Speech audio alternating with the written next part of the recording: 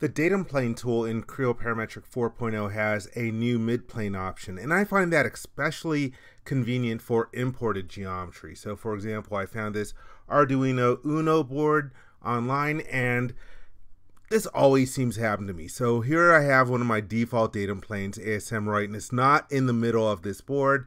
Also, I have the default datums of the board part visible, and again, they're not located in the middle of the part.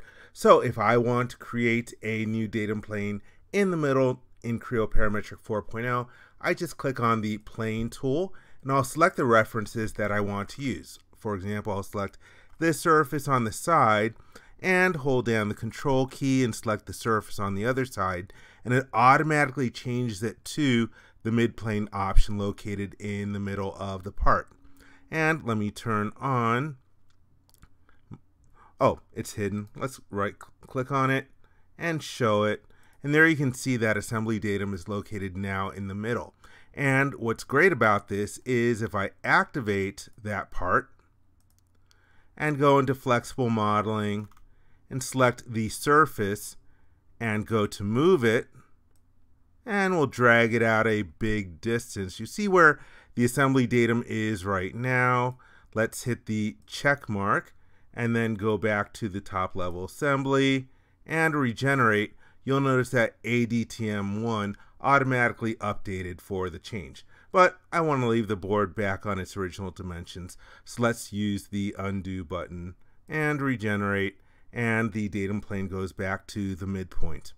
Now for these other different options and intricacies, I'm just going to reduce my screen clutter by opening up the board part itself.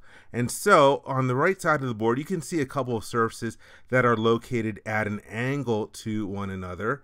Well, when we go to create a midplane, I'll select the one surface and rotate the model and hold down the control key and select the other surface. You'll notice I'm getting the midplane. And bisector 1, I'm not sure exactly the logic behind this, but it always ends up out in space. And so you can click on the drop-down list and change from bisector 1 to bisector 2, which is going to be 90 degrees to it. And this is more what I would expect to get from the midplane from those two surfaces. All right, that's great. Let's click the OK button. And I also want to point out that you are not limited to flat planar surfaces when creating a midplane. So if I want to create maybe a plane between those two cylinders, let's select one surface. And here is a bit of the trick. If I hold down the control key and select the other surface, it's going to give me a plane going through the middle of those two surfaces, essentially the axes, and I don't have the ability to use the drop-down list to change this to midplane. The trick is you select one of the entities and then go to the drop-down list and you'll have the midplane option. Now when I hold down the control key, I'm getting a plane in the middle. I will click OK, and right now that datum plane is hidden. Hold on, let me go to my layers and unhide this layer. And there you can see the new datum plane. Now I'm going to select this one so I can delete it, just to show you a few more of those intricacies. So again, create a plane. If I wanted to select the two axes, I would get the same thing as before. It would be going through the axes, but instead I can choose midplane, hold down the control key, and select that other axis. Now I'm getting the midplane between them. I'm going to cancel out of here to show you that you can also use this with coordinate systems. So create a plane, select one of these, and right now it's using offset. If I go to the drop-down list, change to midplane, and select another coordinate system, and I'm getting it right through the middle. And the same thing if you're mixing and matching geometry like surfaces, edges, and vertices.